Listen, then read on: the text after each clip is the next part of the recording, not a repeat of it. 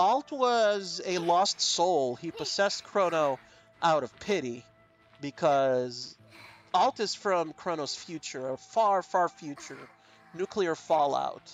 His story is very much tied heavily with KKND's.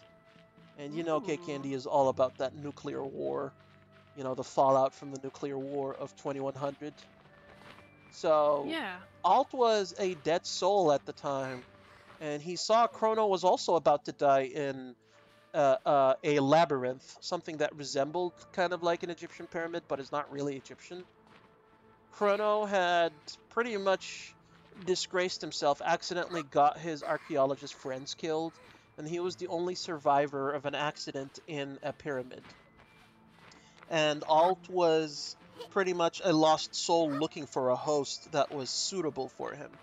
And he was able to actually find him and possess him because he had very, very similar characteristics in terms of body and compatibility with his soul, especially the guilt and shame involved of dying and leaving your cause behind.